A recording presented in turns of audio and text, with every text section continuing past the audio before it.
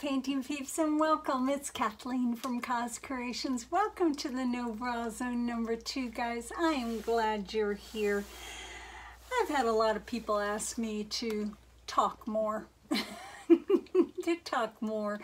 during my paintings, and I'm okay with that. It's just sometimes when I start to paint, I get into the zone and I think about things and I walk around my painting a few times and decide if I'm satisfied, if I want to keep going. Sometimes when I keep going, it works out, the stars are aligned, and sometimes it doesn't. So today I'm going to talk a little bit more to you. So those of you who do not enjoy the talking part, fast forward or mute me. So just a couple of little pointers that I have learned along the way that I would like to share with you. Now, our base coat is already down. Our base coat is Titanium Buff by Amsterdam. I apologize. I use this to prop up my canvas when I put my base coat down. And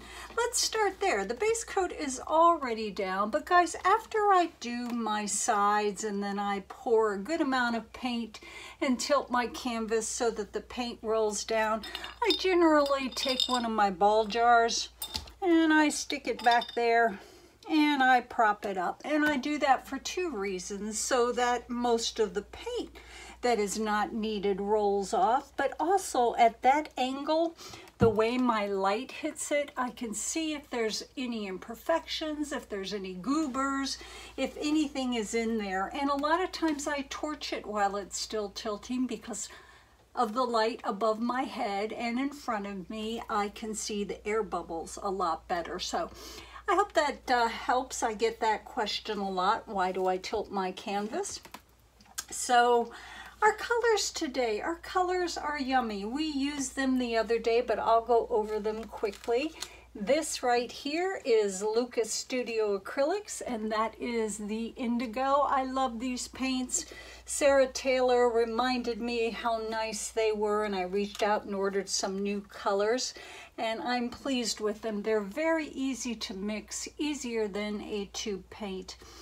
This is Lukas Studio Acrylics as well, and this is their Paynes Gray. We are getting our blues on today. Right here we have Charvin Indigo, another paint that Sarah Taylor turned me on to. It's a yummy, yummy, yummy blue. Right here we have Arteza Pearl Sea Green, but what I did is I added a little bit of the Charvin Indigo to it, just to richen it up a bit. It's so fun to play with your paints, guys. Some wonderful things usually happen when you do, and this is the Arteza Pearl Sea Green all by itself. Now, the description box, guys, a lot of people don't know it's there. I list all the paints, the music, the pouring medium, the paint to pouring medium ratios. All you do is tap on that title, a box opens up and it lists everything, including my email in case you ever have any questions and need to reach out. DecoArt Metallics Pewter. Those of you who watch me know that this is one of my favorite colors right there. And this is the DecoArt Pewter with a little bit of the golden iridescent silver in the fluid paints mixed in. I started out with the pewter, put my pouring medium in, added a few drops of the silver until I got it to the hue that I wanted, and then a little more pouring medium.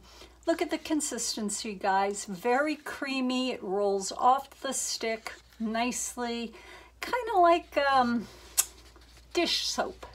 Rolls off nicely, leaves a little bit of a trace when the paint hits the paint in the cup below. Our pouring medium today, 50% Floetrol, 50% GAC 800. I keep it in a big old jug. I strain my Floetrol halfway up that jug, and then I add my GAC the rest of the way, and every time I use it, I stir it really, really good, guys. because Floetrol is heavier than Golden GAC 800 and it sinks to the bottom.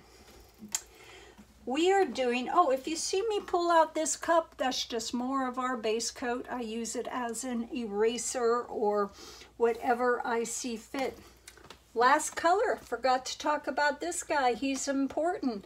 DecoArt Satin Enamels, that is their neutral beige.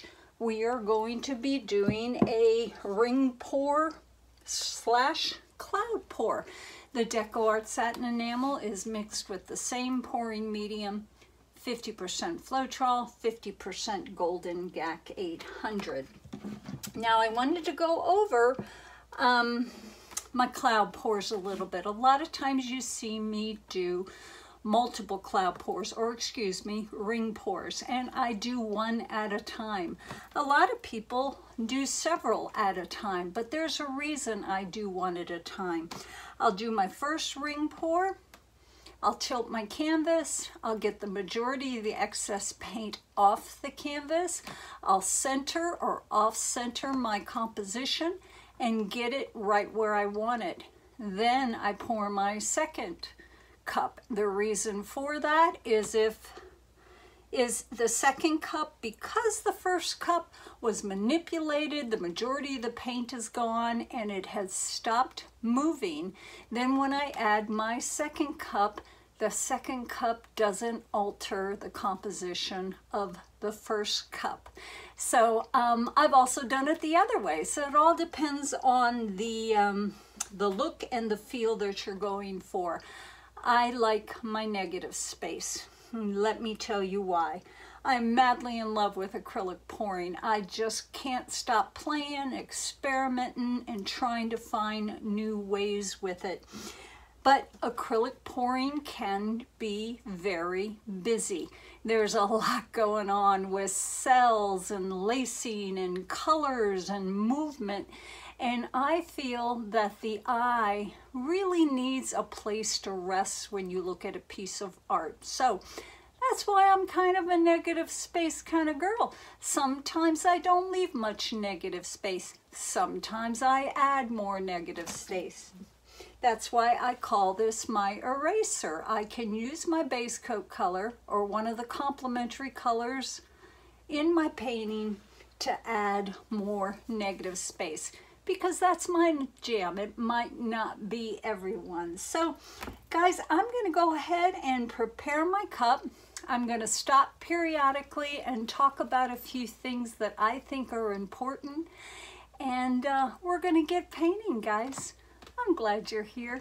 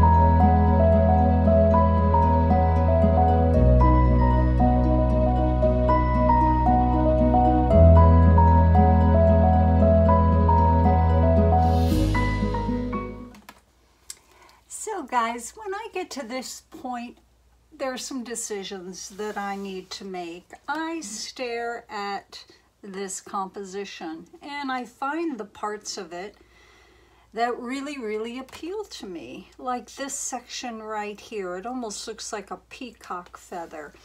I know that if I tilt and open this section up where the satin enamel is kind of heavy, it's going to make some beautiful big puffy cells. This area is lovely as well. It's got some nice wings going on. Now I'm going to need to exit some of this paint off. And at that point, I also have to decide what I'm willing to sacrifice. So I know I'm going to sacrifice some of the top of this painting by tilting my canvas this way.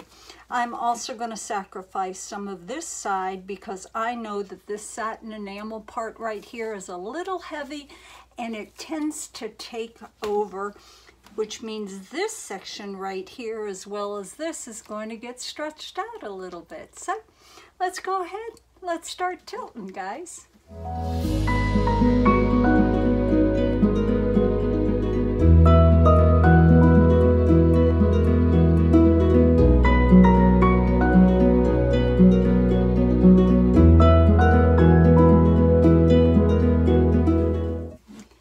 So right now I am at a point where I need to decide what my composition is going to look like. Now, I still have more paint that I need to exit off this canvas. And once again, we need to decide what we're going to sacrifice. Do we sacrifice something on the left side? Do we sacrifice something on the right side? Do we sacrifice something at the top of this painting? Now, I'm going to sacrifice some of what's at the top of the painting because I love what's going on here. I'm also going to sacrifice a little bit of this blue. So I'm going to tilt my canvas this way, and then I'm going to tilt my canvas this way, and then I'm going to bring it back to center. Something very important, I watch where the weight of the paint is. So right now the weight of the paint is a little bit over here on my canvas. I want to take off some of this. So I'm going to tilt my canvas so that the weight of the paint is in the area that I want to move off the canvas. And if you look really close, you can also see that I have a little buildup of base coat right in through here. So I'm going to use that bit of a buildup to help me move my paint. Let's get busy.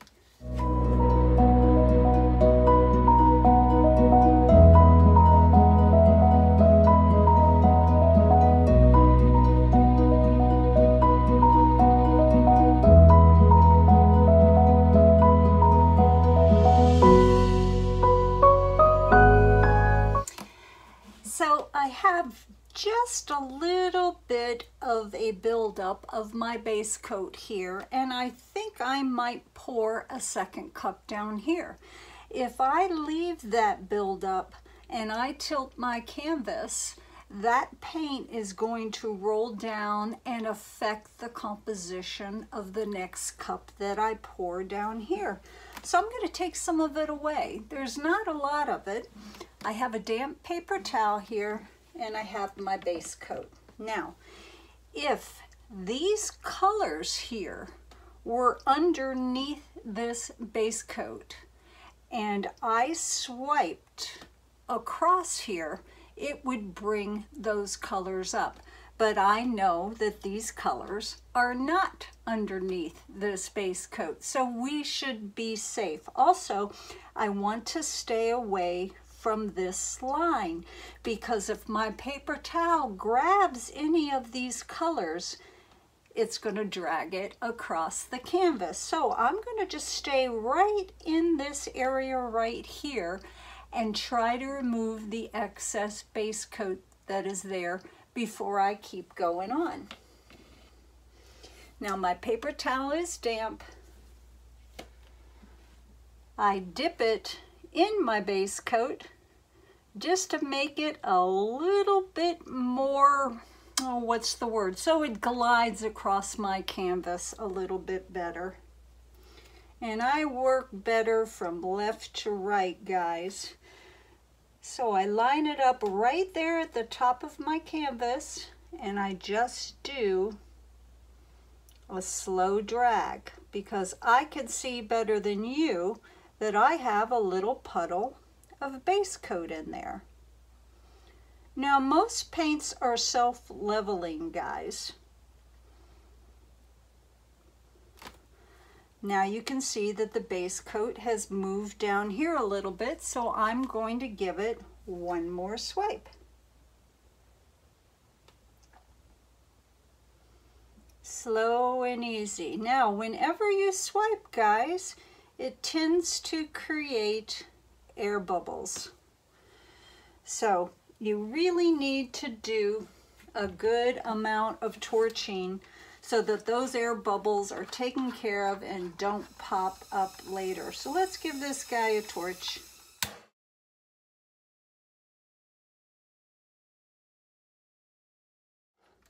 Now sometimes when you do the dragging of the paper towel across your canvas to help eliminate some of your excess paint, if your paper towel goes over the edge a little bit, it tends to sink down and pull a lot of paint off. I don't know if you can see this right here, but I've got a little bit of canvas showing, but not much. So I'm just going to dip my popsicle stick in my base coat, run it along the edge there. I do this usually after the camera is done rolling, just to make sure that my sides and my edges are in good shape. And then you've seen me use this. This is my Puffy 2000 and I love it. I got it from the nice people at Pour, Scrape and Repeat. But instead of tilting that little bit of paint that I put there to cover up that canvas, I'm going to blow it instead.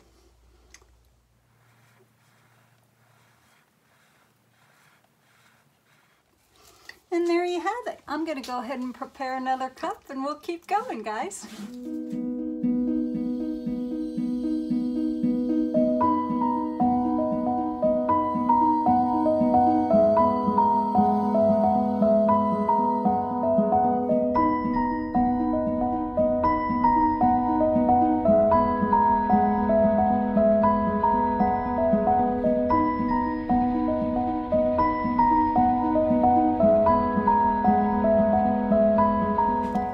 One of the most important things I can tell you about what to do while you're pouring your second cup is keeping in mind the composition of the first cup.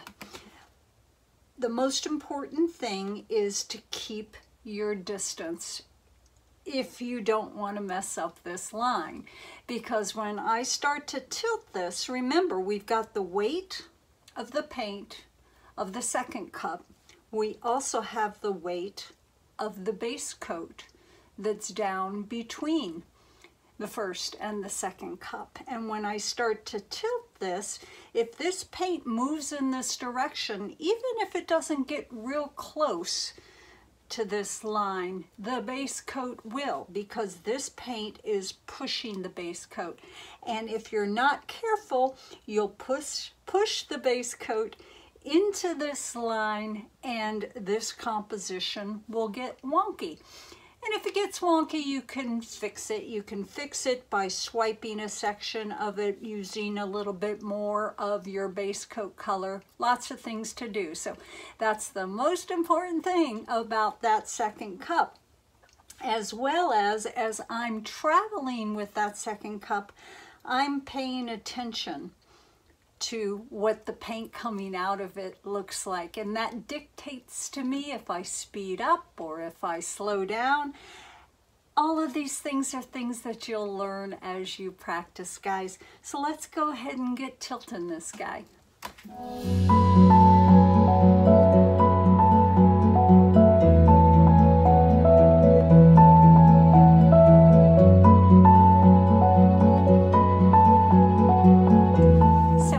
Attention to how my paint is moving. Let me wipe my gloves so I don't drip.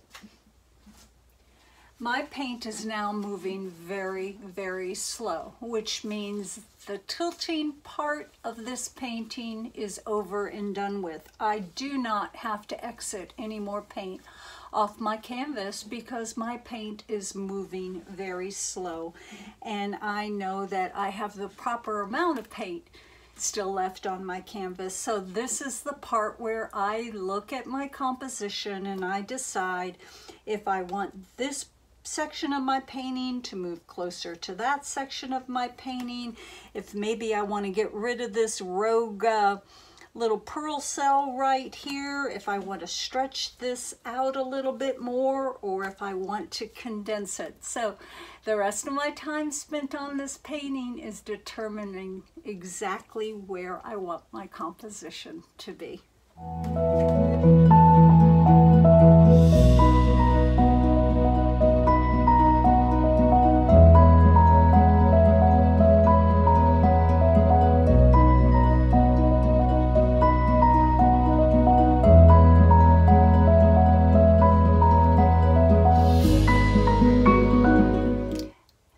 So guys, I'm pretty much done here. What I'm going to do is I'm going to check all of my sides, and let me show you. If you look at this side right here, you can see I got some sporadic little drips there, and I want it to be a little smoother.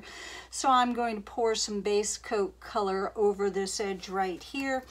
Check the back side of it, which I cannot see, and give it a final torch, and then we're good to go. Guys, if at any time you have a question, there's no such thing as a silly question. There's no such thing as a bad question. My email address, cozcreationsart@gmail.com, is always listed in the description box. Don't hesitate to reach out if I can help any of you with your painting journey. Thanks for being here, guys. That was fun.